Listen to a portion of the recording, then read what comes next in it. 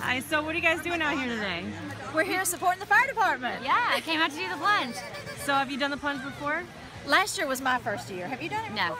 And we met friends last year when we were here, and we all kind of came back together this year to do it again, even from out of town. And oh, how many people are with you? oh gosh, with the weather it's kind of gone up and down, but I think we probably have a dozen right wow. now. Yeah, And tell us about your costumes. we're a These are school really of cute. fish.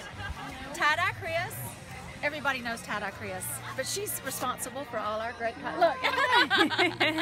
She's responsible for our beautiful fish costumes. Oh, those are awesome.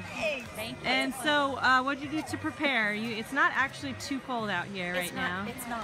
Well, I was a little worried when I woke up and it was raining and cold. I got a little terrified, but it's great. It was like this last year.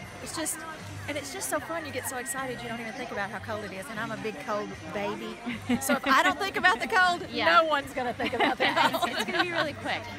And why do you want to spend your New Year's Day doing this? I wanted to start it off with a bang.